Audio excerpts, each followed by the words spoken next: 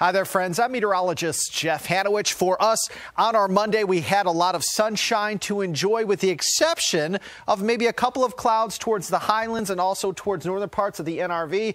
Towards the highlands today, say in Highland County, Bath County, you may have even seen a couple of flurries. But the rest of us enjoyed a whole lot of sunshine, a whole lot of blue skies, but temperatures have plummeted again. Now, this evening, we are looking at skies mostly clear. It is indeed going to be very cold. Temperatures at 7 o'clock on average, lower 30s, falling into the upper 20s by around 10. Now, looking ahead to Tuesday, temperatures will start in the teens and lower 20s with highs only in the mid to upper 30s. Another very cold day for us as we head into Tuesday. But you need to know it's going to be bright, it's going to be sunny, and it is indeed going to be dry.